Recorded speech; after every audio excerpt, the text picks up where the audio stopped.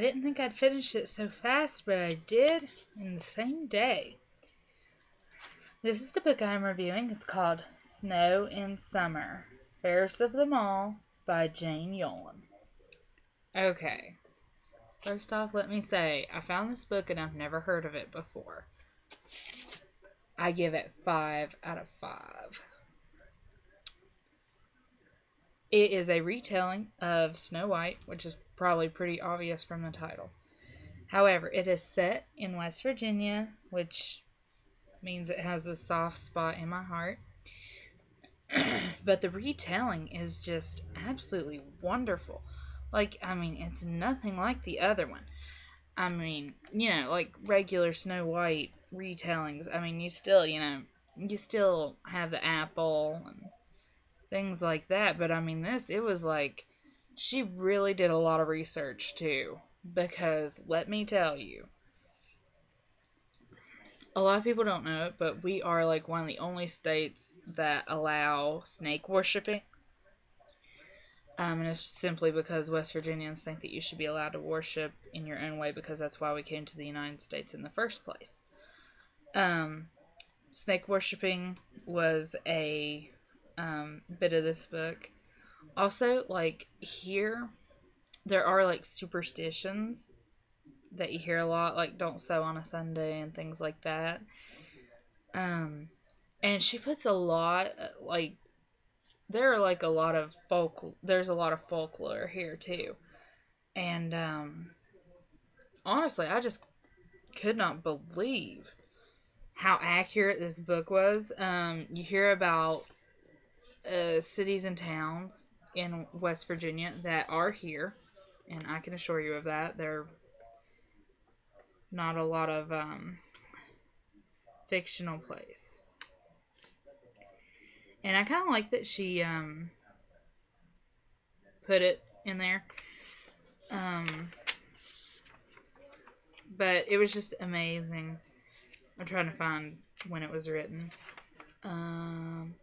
Okay, this is a division of the Penguin's Young Readers group. Bleh. And it was published in 2011. So it's not like a really old book, and I seriously suggest that you guys read this because it was amazing. I would try to get it off Amazon. You could probably even order this from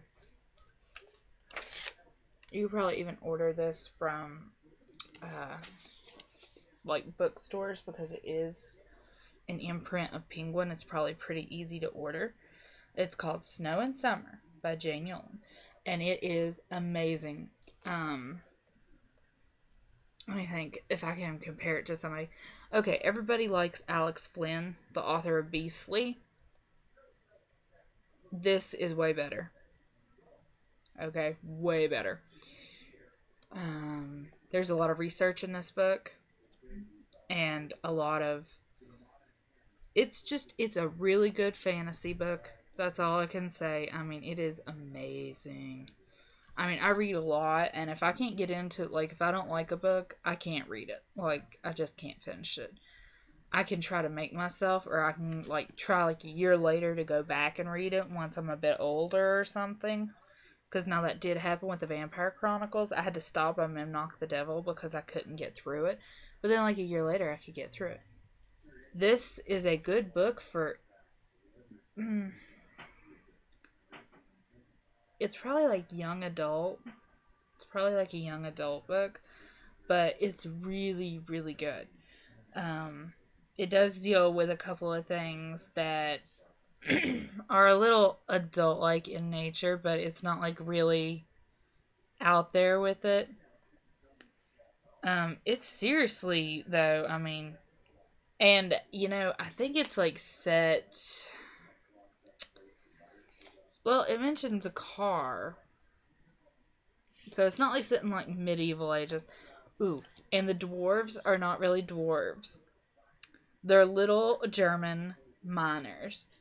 Not coal miners, miners. They're like finding like gemstones in the earth. That's the only inaccuracy that I think I've ever heard of, because I don't really think that you can mine gemstones in West Virginia. They don't exist. But there is mining in it, and There's hunting. There's a lot of West Virginia, like, heritage in this. Like, it mentions, like, hand sewn quilts, and it talks about, there was a part in there that mentioned home canned apples and growing a garden and things like that. And it's really accurate because a lot of people still do that here. Me, for example, I still can my own jam and green beans and all that good stuff. Country girl. But anyway, it's really amazing. The ending is totally different from Snow White, which does not mean that she dies. Okay, she lives. So read the book, but because I mean, I think with a retelling, spoilers aren't exactly, because I mean, you know what's gonna happen ultimately. But the ending is just way different. Like in Snow White, she bites the apple and there she is, and Prince Charming kisses her and she comes back to life. It's totally different. It's totally different. So you need to read it. You really, really do. So, yes, this is an excellent book. Snow and Summer. Buy it, read it. Let me know what you think. And if you've heard of it before, let me know because I haven't heard of it. So, like, comment, and subscribe and tell me what you thought about Snow and Summer.